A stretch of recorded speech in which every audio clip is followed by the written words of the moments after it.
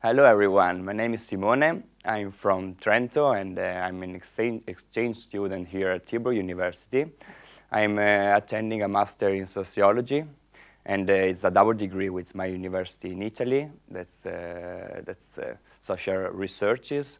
And yeah, the master is quite interesting, especially there is a lot of methodologies. That's always nice if you want to make a research in the future, and especially in issues, in social issues. And yeah, there are courses that are more interesting than others, but of course it's personal. And I really like a lot methodological courses because it helped me in order to gain my future goals, that is to being able to making researches, and the topics varied from welfare states researches or crime researches or social capital. That's our topics quite important nowadays.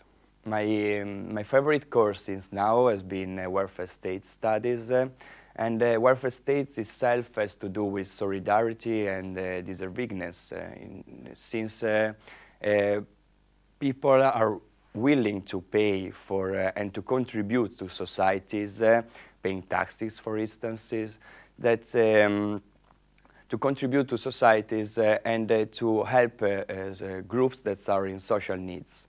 And so the word solidarity has been, it is really important in these kind of studies, and deservingness as well. That means that people don't choose just, are not willing to contribute for everyone, but there are some kind of criteria that make some groups more in need respect to others according to societies.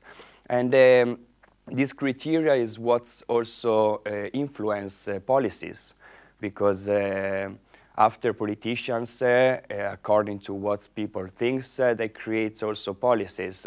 This specific course, this specific master in sociology, you have like the first semester, you have courses, whereas in the second semester, it's just focusing on your master thesis. The courses, some courses require also groups assignments, whereas other, that are the majority, are more individual assignments. The groups, we create more group assignments within courses. I mean that we meet with some friends and maybe we organize and we try to come out with some ideas, some new ideas. But what is really important and interesting about some courses are also the labs, because during the labs, like before going to the labs, you have to prepare like several articles and to think about it critically.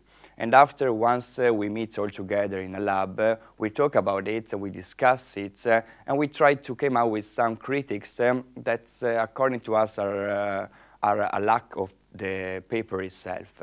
And so this developed you this critical point of view, this critical way to look at societies, and especially in topics like in all social topics in general. This course makes you understand that society is really complex, and so helps you to look at all kind of social topics in more critically point of view, because one paper can come out with a really great idea, but often it has something that is not perfect, because it doesn't look the same issues in a different perspective. And so these labs really helps you to think about society more critically.